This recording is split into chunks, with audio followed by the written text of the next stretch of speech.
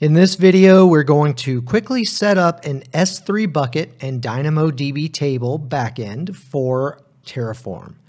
Now we're going to use Cloudformation. Why Cloudformation? It's easy and removes the chicken and egg situation where you have to move the state for the resources you've created into the resource you've created. It's messy and I don't like it. Of course, feel free to create these resources however you wish, but let's take a look. All right, in my CFN directory here, which I have provided from another repo, you'll see the backend-resources.yaml. And if you open that, you've got a pretty straightforward Cloudformation template here. Of course, feel free to make it more robust, add KMS, do whatever you need to do, but this should get you started. We've got an S3 bucket, and there are no permissions specified, so it's going to be private, and the only way to access is through authentication, which is perfect. We obviously don't want anybody getting access to our state. Then we've got the Terraform backend DynamoDB table. Now I've just added 5 read and write capacity units. I don't think you're going to need that unless you are a very big Terraform shop with a lot of features. Generally speaking, you'll use about 0.5 capacity units anytime you need to write to state, but this is fine and well within the free tier and virtually free if you're not in the free tier. All right, we've got our outputs here, pretty simple and straightforward. So let's go ahead and deploy this. I'll just copy this, head into Cloudformation and head over to Infrastructure Composer and then click on Template and paste that in. All right, we've got a couple parameters here, the S3 bucket name and the DynamoDB table name. Make sure you name those appropriately. And of course, S3 bucket name needs to be globally unique. So once all of that is there, you can go ahead and create the template, confirm and continue to Cloudformation. And next there, enter a stack name, GitOps backend, whatever you want to name it. Make sure you pass in that DynamoDB table name and S3 bucket name. Click Next. Change anything here you feel you need to, and click Next. And then you'll click Submit. And once that create is complete, I've got it here. I already had one deployed since I didn't feel like recreating that bucket and recreating everything. You can see here with our outputs, we've got our bucket name and the DynamoDB table name. So now we need to use that to set up our backend. Now, as you can see here, the backend S3 needs a bucket, a key, which is just the state file, and the region passed in. And then you're also going to need to pass in this DynamoDB table attribute here. So let's go ahead and make these modifications.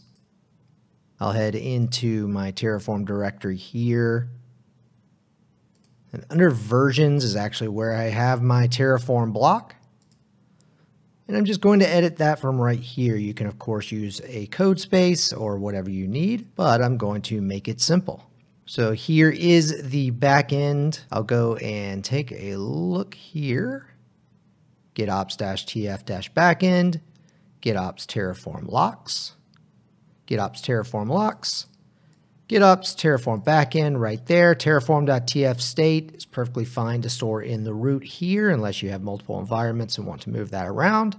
Then I've specified the region. Of course, passing these in as environment variables would be optimal, but for right now, since this is a fairly straightforward lesson, we're just going to hard code these to make it easy. Go ahead and commit the changes, make something a little more descriptive.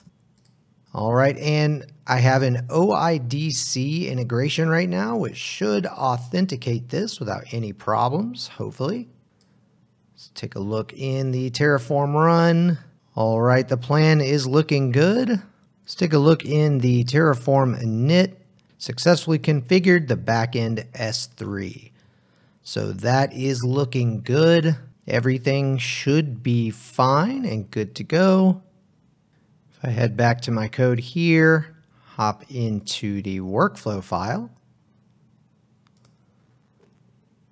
We want to confirm. I'm just going to add that apply step here. And we'll say Terraform apply right here. And we'll add auto approve here just to be sure.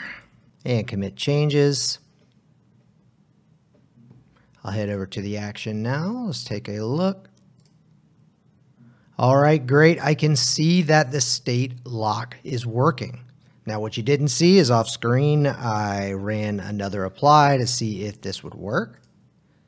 And if you take a look in the DynamoDB table,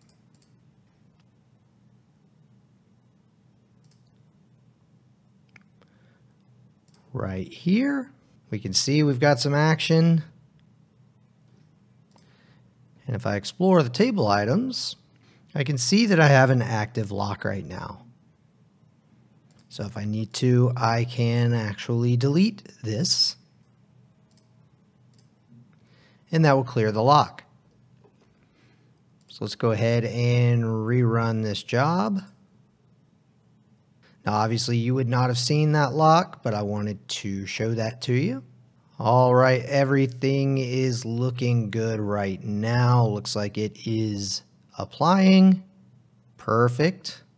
If I head to S3,